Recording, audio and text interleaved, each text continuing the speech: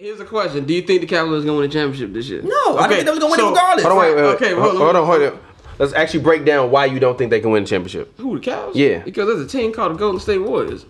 Okay, but what about getting through the East? Houston Rockets. What about getting through the East? I think they could beat Houston. What about getting through the If East? Houston actually beats the Warriors, nobody's beating them. Nobody's beating them. If they beat the Warriors, they're gonna win the championship. I disagree with that. I disagree with that because this is gonna sound crazy, but I still think Houston would have trouble with a team like Philly. I need you to say something like OKC, ain't you?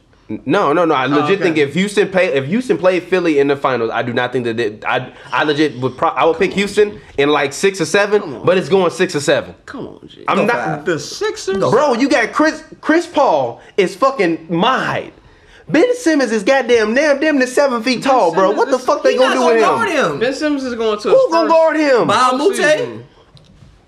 Bahamute? I'm being real. Yes, motherfucker, he's a good defender. Wait. Hypothetically speaking, Sixers gets to the finals. They play Houston.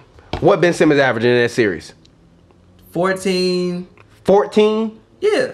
14, 16. More than that. 14, 14 and 16. I would say about 8 rebounds, 7 rebounds, and I think he can give you 9.2 7 rebounds against Houston? Yeah. That's long jumpers all day long. That's transition offense. Then you average a fucking triple-double in the finals as a rookie.